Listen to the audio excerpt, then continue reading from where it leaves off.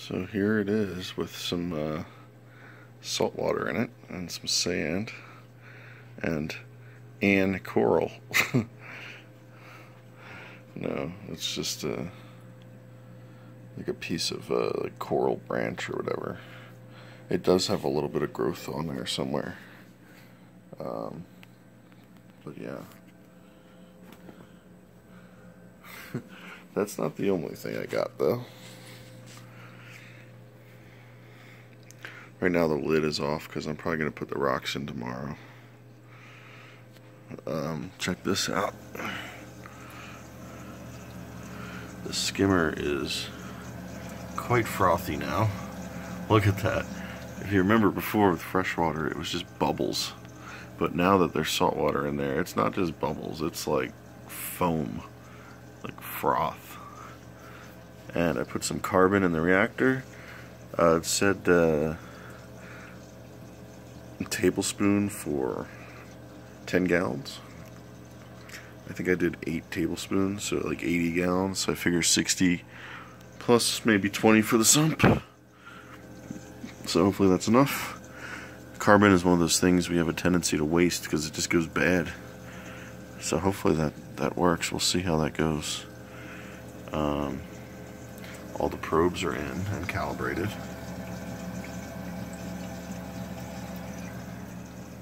And you can see there's still some saltiness at the bottom here. Turn pumps down there. That blue tube is actually coming from the RODI. And it's not actually on right now or anything. You can see I got the drain in place as well. And the pump is on, the wave pump is on. It's not on high or anything. Oh, the other thing I got is the door switch.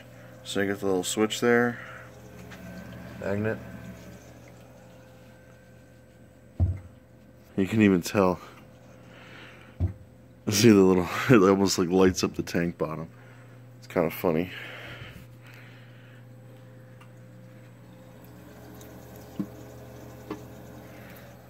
And yeah, it's kind of funny. I do like that. So what I'm missing is a doorbell switch for the feed mode. I'm going to be adding that probably, hopefully tomorrow maybe.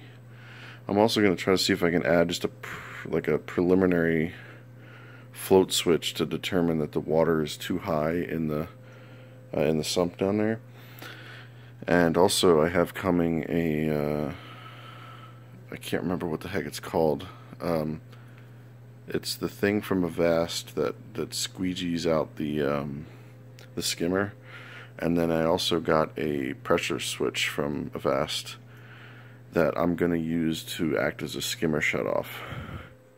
Ultimately, what I'd like to do is in that little space in the front there, in front of the sump, try to build a container of some sort that could hold all the skimmate. All the junk skimming, you know, this crap from the skimmer, basically. Because this is really the only space I have that'll fit it. And so I need to build some kind of rectangular box that fits in front of the sump here. Hello, kitty. When this is freshwater, I think he was going in there and taking a sip. But now that it's saltwater, I'm almost curious to let him try and see what he does. He's going to learn the hard way if he tries. There's not regular water in there anymore. The salt water is, I believe it's around 31 parts per thousand, I think is how they measure it. I'm supposed to be getting some damselfish to help cycle it. You know, this thing is living here to some extent. So we'll see how that goes. In terms of cycling, I'm not really sure how that works with saltwater, but I guess we'll find out. Yeah, so let's go upstairs and I'll show you the other rock I got that's in the process of basically cleaning. So, alright, pause the video and I'll go upstairs. So here we are in the master bathroom here, and I use this a lot for cleaning rocks and stuff because I got this big bathtub here which takes a faucet adapter, and I get some serious water pressure out of this thing. Right now I'm actually just using this power head and this AquaClear to basically rinse this sock. It's a brand new filter sock. I like to just pre-rinse them. So that's what's going on there. But here are the crazy ass coral rock things I got.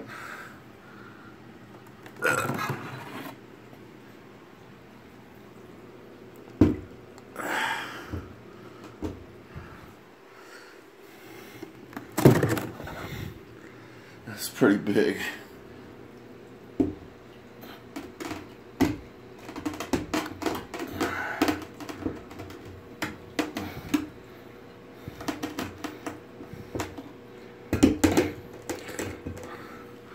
So I don't know how that'll go, but something. So yeah, I need to get this thing rinsed off. There's like some spider webs and crap on it, but once it's all cleaned up, then I can go into the tank, and then, like I said, hopefully damselfish will be the first fish. They're just going to be to cycle it. They have a like a rent-a-fish thing. They'll buy the fish back after you cycle it. I mean, I do think damselfish are cool, but I don't think they probably won't be good for this tank. They'd probably be too mean. So those are the rocks. I mean, they're pretty cool looking. But yeah, it's gonna be an adventure to get those in there. Not only that, but it's not even really enough rock. So ultimately, I want to buy some more, and so that's part of the fun as well. I don't know how much more. These are actually pretty big for their weight. These are only like 15 pounds, I think, for the both of them, and they're pretty big for 15 pounds. I mean, that right there is a pretty big chunk of the tank. So I'm almost concerned about overdoing it, you know, putting too much in there. So we'll see. I think for now I'm just going to clean it up, sort of put it in there, see what it looks like, and hopefully get some more ordered as well. These things are very, I don't know, they look like branches almost, so I could imagine sticking things in between there and just kind of having it packed filled with crazy goodness. So, well, we'll see. The bigger one in the back seems like it might be a little bit of struggles to keep it balanced.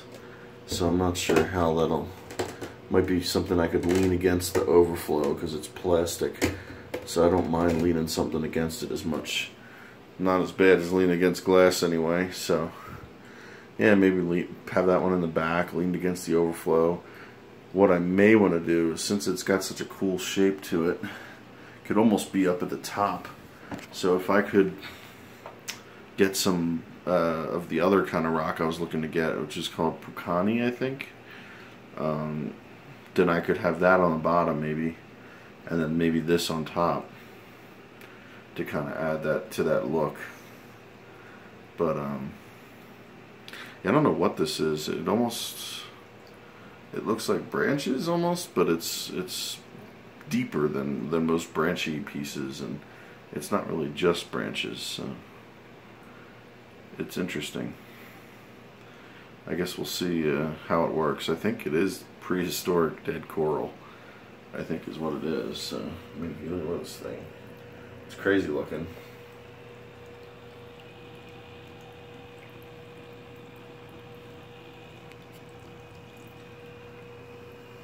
But yeah, no, I wanted something that looks crazy and like some crazy coral thing. I definitely think this one suits the bill. But I think I want to get some of that other stuff as well mixed in. It's going to really, I think altogether, you know, add to the sort of look that I'm going for, which is basically just absurd reef thing. You know, I wanted to just look like some crazy thing that came out of the ocean. You know, I'm not trying to destroy the entire habitat to do that, but you know, many of these things did come out of the ocean at some point. So, yeah, we'll see how it goes. I'm gonna give these a rinse here. I still have my my garden hose that I can attach to the faucet, so I'll probably put that on a shower spray and spray these off. So, could even sort of give a little demo of how this works.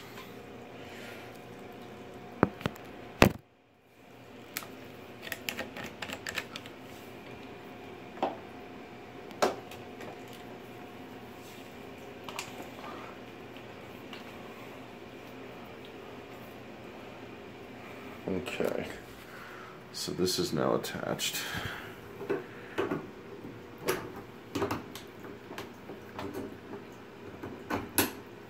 That's now attached. This is on output mode.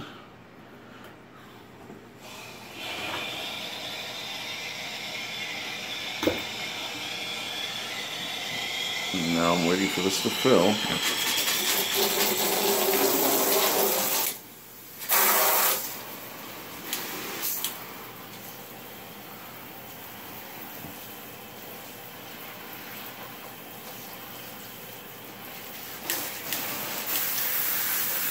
I like this mode because it's like a shower, but it's like a pressure, more pressure than the standard shower mode. Now, one of these things had some pretty gnarly spider web things on the bottom, so I definitely want to get that off. I'm kind of curious how hollow these things are.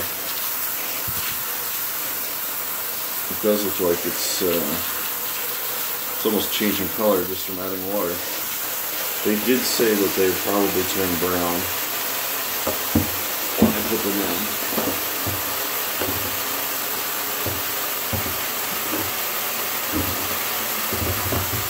Ooh, and there's that crazy spider web.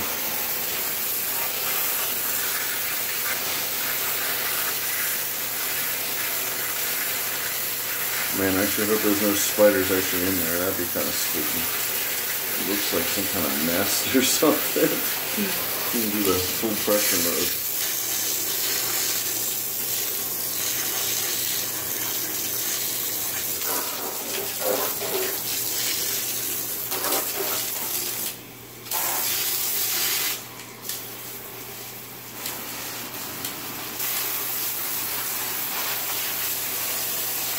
So yeah, that's pretty much what I gotta do. Spray this sucker down. You can see there's definitely dirt coming off of it. Look at all that. That all came from this. So these definitely needed a spray down. From what I understand, they were sitting in a garage or something for a while. The person who bought them originally didn't use them or something.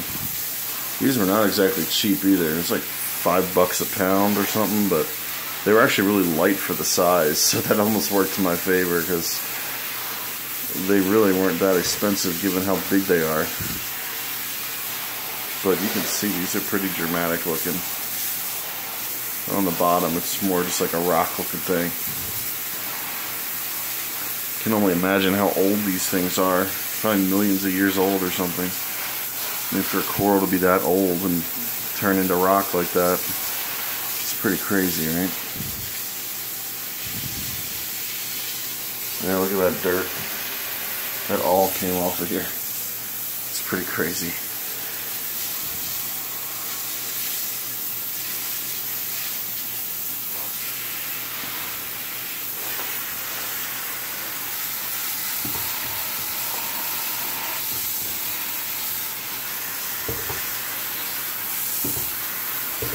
That's it.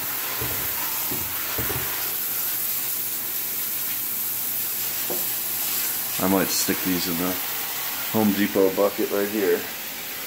I might soak them in there for a little while. I don't know if I'll soak them in anything in particular, just water. But, I don't know. Seems like it might be a good idea just to soak them, just to make sure there's nothing residual on them after spraying them down. Because who knows where these things have been. Who knows if the person before me tried to bleach them, or, you know, who knows what. And given they're turning a little brown, makes me think they probably weren't bleached. Because usually if you bleach a rock, it's pretty white, you know, it turns like a bleach white. And the fact that these are turning kind of brown and spraying them with water makes me think they're probably pretty close to clean, just, you know, not completely bleached or anything, just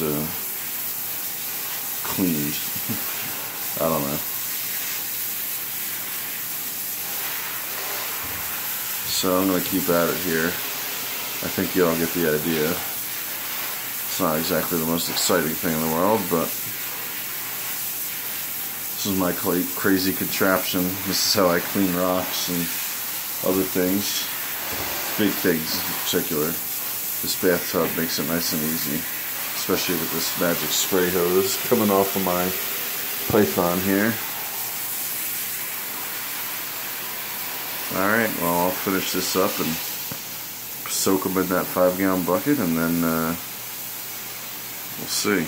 Alright, so let's pause it here. Maybe I can fast forward to the bucket. So after much cleaning and spraying, they're now in the bucket, and I basically filled the bucket till the bucket was clear. It actually was surprisingly still a little cloudy, despite me spraying this thing for nearly a half hour straight. So I am basically wedging this in the bottom, running the water, and it's clear now. So I was surprised it was foggy at all with the amount of time I spent spraying it, but I'm guessing, I think they're hollow. It definitely, after cleaning them and seeing how it reacts, I'm pretty sure that the rocks are hollow. And there was stuff inside of them that was coming out as I was jetting water into them. But, yeah, for now, they're looking pretty clean. I'm not sure if, I might just dry them off. Let them soak overnight, pull them out in the morning, dry them off. And then, you know, hopefully at that point, we'll be good. But, yeah, I'm hoping to put these in tomorrow. It's still not enough rock, though, so I need to figure out what I'm doing sooner than later. But once I figure out what I'm doing, then all of this is going to go in. I'll probably still put these in, but I may later pull them out again and rearrange the rocks and all that fun. Plus, I got to do all this again for the new rocks I get, so that will be fun. I am tempted to maybe soak them in RO water. I don't know if that really matters, but the thought came to mind. I don't know. Probably not necessary if I drain them off and dry them off. I don't think it'll make a difference. It's got a pretty good amount of water coming out of there. Alright, so I think I'm going to turn this off now. And that's completely filled. So, for now,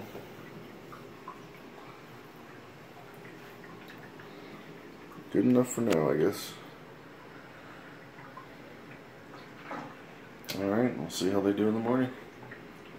Hopefully they'll be in the tank next time I do a video of these things.